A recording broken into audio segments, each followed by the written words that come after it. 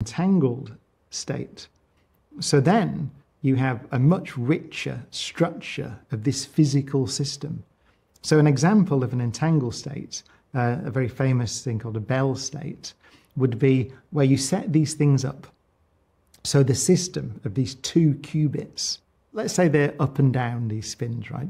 So I can have the state up, down, plus, down, up, like that. A complete description of this state, up, down, plus, down, up. What does that mean? So let's say I take one of these electrons and I separate them.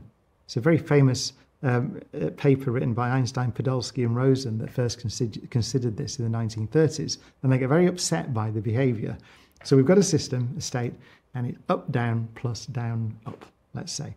And I separate these electrons. I take one to, let's say, to Pluto and leave one on planet Earth, right? And then, so